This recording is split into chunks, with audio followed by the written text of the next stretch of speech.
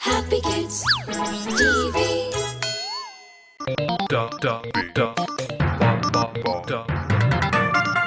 The Holy Tales. Now that you're awake, can we please listen to another parable? Please? Please, Holy. Pretty, please. Of course, I'm going to tell you a new parable from the Bible. Today's parable is the lost sheep. Long time ago, there lived a shepherd who had a flock of 100 sheep. The shepherd loved all his sheep very dearly and was very fond of each and every one of them. He loved them so much that he even named them. Every night, before going to sleep, he would count all his sheep to make sure that all 100 sheep were there. Every day, the shepherd would take his sheep to large green fields where they could eat fresh grass, and would also take them to freshwater streams so that they could have a nice drink when they were thirsty.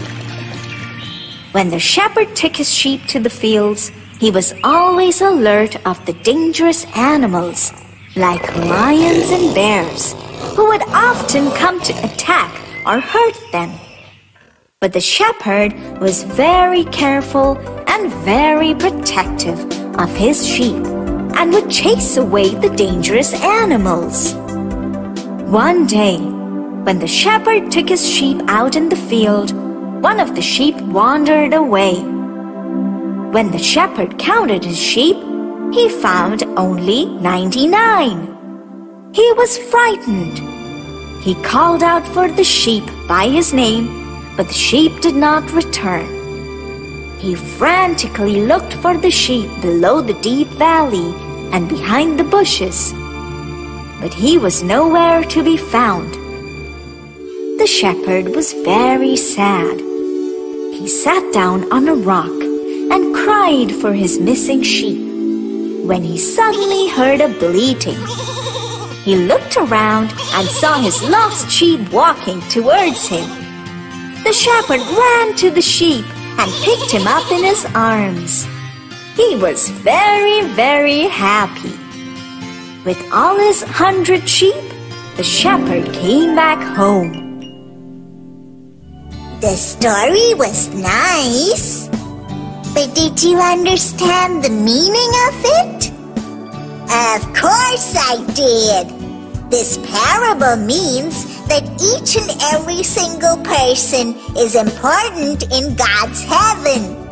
No one person is most important or least important. God loves everyone equally. Well done, Tubby. That's exactly what Jesus tried to explain to his followers through the story. All right then. Thank you, Holy, for the wonderful story. The Holy Tales. You're going to tell us one of Jesus' stories, aren't you, Holy?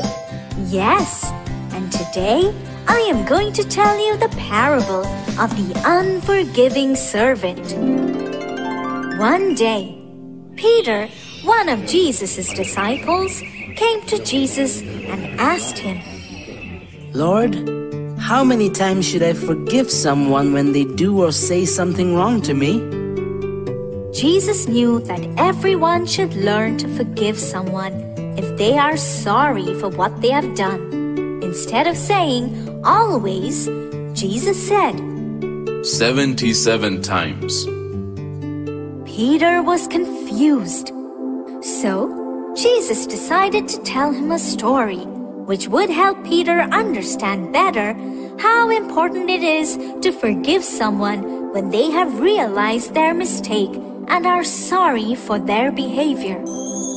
Jesus told Peter the story of a very rich king.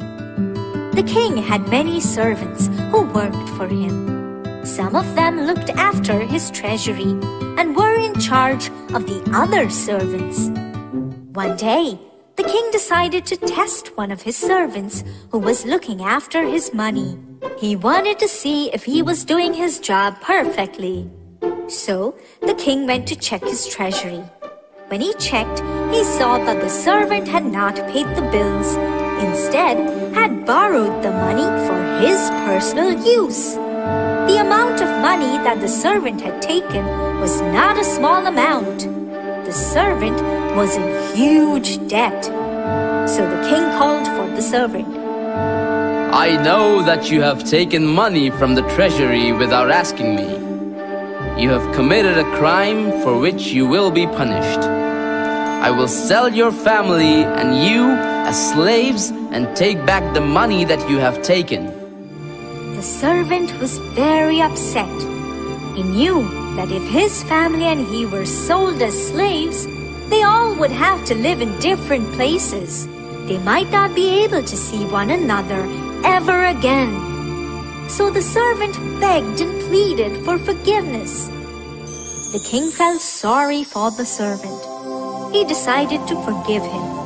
He even told the servant that he did not have to give back the money to him. As soon as the servant left the court, he met another servant who owed him some money, a very small amount. Even though the king was nice to him, the servant grabbed hold of the other servant. He started shouting at him. Give me back the money you owe me, or else I will throw you into the prison. People saw the servant treating the other man this way and went and told the king. The king was very, very angry. He thought to himself, I forgave him a huge debt, but he could not forgive another man who owes him a small amount of money? He called for the servant once again and threw him into prison. So, did you children understand the meaning of the story? Yes, the story means that God always forgives us for all the wrong things we do to Him. Now He wants us to forgive those who do wrong to us. Well done, Tabby. That's exactly the meaning of the story. I hope you have understood the story too, Gumbo and Freckles. Oh yes, we have! All right then. Hope you enjoyed and understood the story too. The Holy Tales. All right. Today I am going to tell you a very interesting story. Does the story have a moral in it? Does God want us to learn something from the story? Yes, of course. Woohoo! Then go on with the story, Holy. Olivia was a young girl who lived with her mother, father, and her little younger brother. One day, Olivia's mother called for her. Olivia? Please go and get some nice apples from the orchard. I am thinking of making some apple stew for your brother. Olivia loved going to the orchard, so she went. Olivia entered the orchard and looked at the beautiful apple trees filled with succulent red apples. She walked through the orchard with a basket and stopped under an apple tree. She looked up and saw the apples in this tree did not look very pleasing. They were dark in color, not very big. Some even had dark spots on them as if they were smashed. Some were pecked on by birds. These apples do not look nice at all. Let me go and check another tree. So she ignored the first tree and walked right ahead. Then she stopped under another tree which had bright red shiny apples. They were smooth and looked very pretty. Wow! These apples are so much better than the ones I saw earlier. I am going to take apples from here. Olivia picked out the apples which she thought were the best ones, the big and round and the shiny ones. She couldn't wait to take them back home and eat them. With a basket full of apples, happily she went home.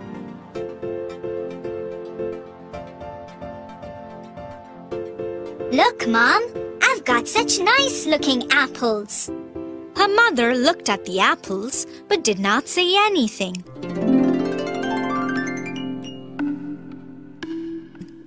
She got a knife from the kitchen and cut one apple. To Olivia's surprise, the apple was rotten to the core. How could this happen? They are such nice-looking apples. How can they be rotten from within? Olivia's mother took another apple and cut it open. This too was rotten, just like the other one. Olivia was very disappointed.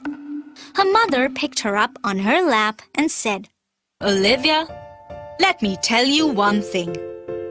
There are some things which look very nice and beautiful from outside, but that's only skin deep. Their goodness does not lie from within. The apples you thought were rotten from outside were probably the ones which were fresh and nice from inside. So you've got to learn to recognize something or someone's goodness from inside." So what is the moral of the story? That we should never judge a book by its cover. And that God wants us to go deeper inside to understand someone's goodness. And God does not want us to judge someone superficially. Excellent! Very well done, children. Yay! That was such a nice story. Thank you, Holly. We'll be back soon. Bye-bye. To watch more videos, please subscribe. Plants and trees. On the fourth day, God created the sun to shine in the day, the moon and stars to come out at night. One day, Moses went to Mount Horeb with his sheep. There, God appeared to him as a flame of fire in a bush. Since there was no room anywhere else, they decided to spend the night in a stable. Here, Mary had her baby, Jesus. She wrapped him in a blanket and put him to sleep. He's got the whole